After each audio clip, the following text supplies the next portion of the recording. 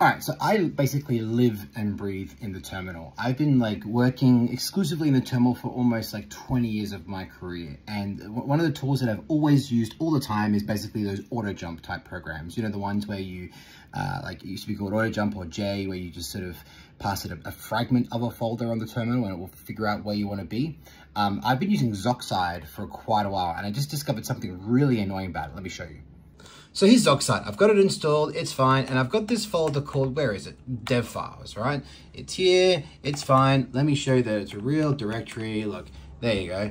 Dev files, it exists. This is what I want, right? Now, I tried J, which is what I've got Zoxide mapped to, JDV. Doesn't work.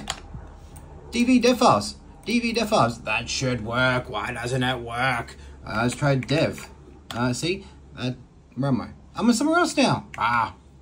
That's not where I wanted it to be. So I looked into how this works. Zoxide has its own choosing algorithm that can't really be changed. I took a look at the source code. I think I could build it in Bash in not a lot of lines of code. So today on my stream, I'm going to try to replicate what AutoJump does in pure Bash and make it work with this DV example. Come watch if you want. Bye.